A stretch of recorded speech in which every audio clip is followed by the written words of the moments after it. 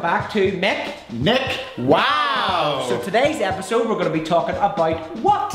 We're going to be talking about how you can refresh your hair, texturize your hair and dress your hair with powder. And it's only 2 products within that, so it's great tips for this today. Great tips, they're quick and easy. You're going to get a lot of information from this today.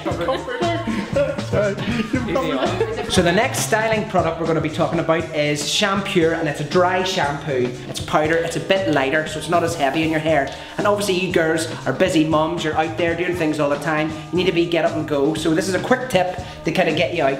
Give it a ruffle and you're off to go.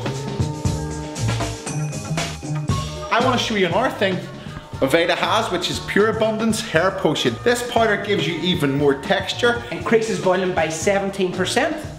Fantastic. That's your top tip of the day. So what you do, you put a wee bit on your hand. Once you've got it in there, you rub it. It actually turns into a paste. Once you've got it in the paste, get through to your roots, give it a lift, give it a shimmy. Whatever you want to do, just work it.